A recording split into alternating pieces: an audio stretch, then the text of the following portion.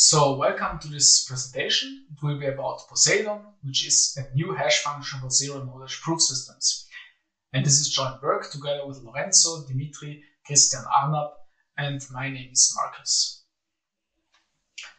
Okay, but before actually talking about this hash function, I want to give you a short introduction. So what are we actually trying to achieve? And for example, consider a private cryptocurrency spending scenario. And here we want to assign some transaction H, which is the hash value of some secret K and the metadata M. And after that, we want to add H to a Merkle tree, which contains the coins. And at some later point in the future, we want to prove that H is actually an element of the tree. But we also want to show that we actually know the secret K such that the hash of K and this metadata equals to H. And the difference to a classical scenario here is that H is used in a zero-knowledge context. So for example, in SNARKs, or in Bulletproofs.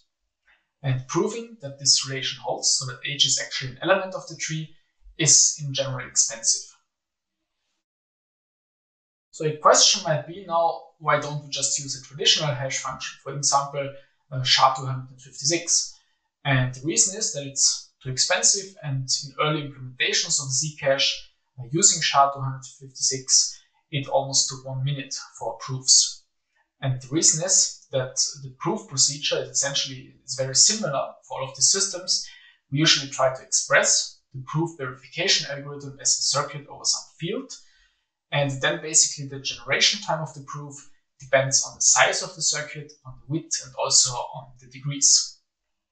And we can see that traditional hash functions are not very well suited for that because they're mainly optimized for different things. So for example, they're optimized for performance on a certain architecture.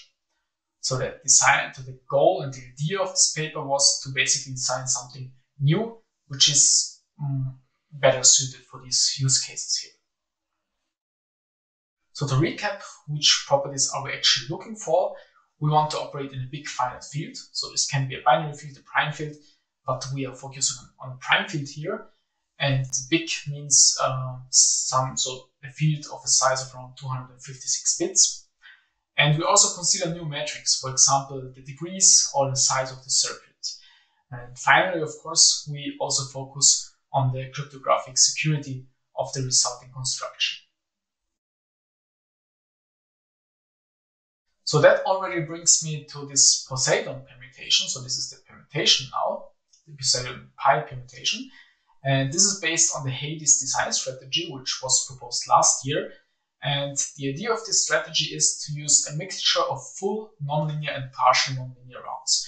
So this can be seen in this picture here, where we basically have here some rounds with full nonlinear layers, here partial ones, and at the end again full nonlinear layers. And in each of the rounds, as the linear layer, we use an MDS matrix, a fixed one.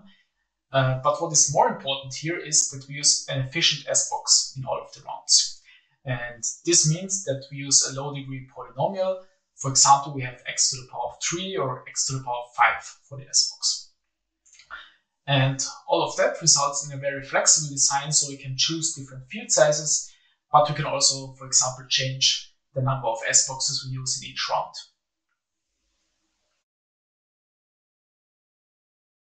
And if we have this permutation, so this Poseidon pi permutation, we can very easily build a hash function, which is then the Poseidon hash function. And essentially, this is a very classical sponge hash construction. So we basically add R message elements in each call, and the C capacity elements, they remain untouched. And then we use basically a width of R plus C elements. And this P here is the Poseidon permutation from before. And yeah, we can adjust this, of course. For example, we can adjust C according to our security level and the field size we want to use. So this is basically a classical sponge hash construction, but using our new permutation. And having designed both the permutation and the hash, we of course focus also on the cryptanalysis. So in particular, we focus on hash function specific cryptanalysis. So we are in a keyless setting here. And we also, for example, took a look on the constraint input, constraint output problem, but also on preimage and collision attacks. And so we evaluated many strategies from the last couple of decades. and we found actually that algebraic attacks were the most promising against our construction. So for example, interpolation attacks and kernel basis attacks. And the statistical attacks, which are another class of attacks, they are largely prevented by the external rounds. And this is actually a side effect of this Hades design strategy. And before, so in the introductory slide, I actually talked about Merkle trees. So how can we use sponges in Merkle trees? So for example, if we want to focus on an arity T, we can use a permutation of size T plus 1. And here we can fix one element and take out one element. And in this example here, we have an arity of 3. So a permutation size of 3 plus 1, which is 4. And essentially this continues like that, but this is on the layer here. And in the paper, we focus on arities of, for example, 2, 4, or 8. And all this decides at the end how efficient the resulting proof is in this Merkle tree. So what is important here is the efficiency of this F, which is essentially our construction. And for an example to compare the efficiency, we can take a look at the number of rank 1 constraints. So essentially this is a system of quadratic equations which represents the whole construction. And here we can exploit the fact that we have single S boxes in most of our rounds, so this is already very efficient. And we can even derive an optimized representation of our constraints by basically including the linear layer and also round constants in much fewer constraints. And finally, so this is not so important, the RF and RP number of full and partial rounds. But if we have these numbers, then we can very easily compute the total number of constraints we need for some Poseidon pi permutation. So for example, for that with the S box x to the power of 5. And very similarly, we can also compute the number of levels which we would have in a Merkle tree with 2 to the power of m elements. And essentially, of course, this depends on the arity value which we choose. For the sake of the comparison, we can also focus on a security level of 128 bits. And our idea was then to compare basically in 2 directions. So first, in the directions of number of rank 1 constraints. So how many constraints do they actually need? But then also to compare the regular hashing performance of the construction, because this is also very important in a use case. And then we basically have the setting where we want to prove the leaf knowledge in a Merkle tree of 2 to the power of 30 elements. And this is now the scenario from the beginning of the presentation, essentially. And the result here is that we have a very low number of rank 1 constraints. And we have, for example, proof verification times of less than 1 second and up to 15 times the hashing performance of comparable competitors.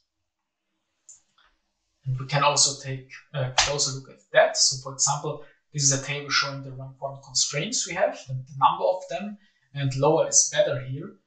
And we can see that for an arity of 8 to 1, so essentially arity of 8 and width 9, we can see that the number of total constraints is very low, the lowest here, and also lower than these for rescue, which is a close competitor built for essentially similar use cases. And what we can also see interestingly is that if we have this traditional hash function SHA-256, which is essentially not built for this use case, but for other metrics, for other things, more traditional use cases, then we can see that the number of total constraints is much higher. And we can actually make also a very similar comparison with the runtime. And here we can see that for the same instantiations here, we can see that our hash function or our permutation, so this is the time which is needed for one call, and this is also much lower than the time needed for the call of the competitors here, for example. So it's very efficient even in regular hashing, comparing, of course. So what about implementations? So we have our hash function available in various languages, for example, Rust, Go, Sage, and C++. And we also have some circuit implementations available, and also the reference implementations of the permutation are available online under this link here. But please make sure to use the version 1.1, since some minor things have been fixed in this version And what can you say about the use of Poseidon? So actually it's already used in various protocols today. For example, Filecoin, Dusk network, but also many others. And if you want to get more information about that, you can just follow these links here below. Okay, so thank you very much. And if you want to have more information, so please visit our website. Or if you want to ask us some questions, you can also send us an email here. Thanks.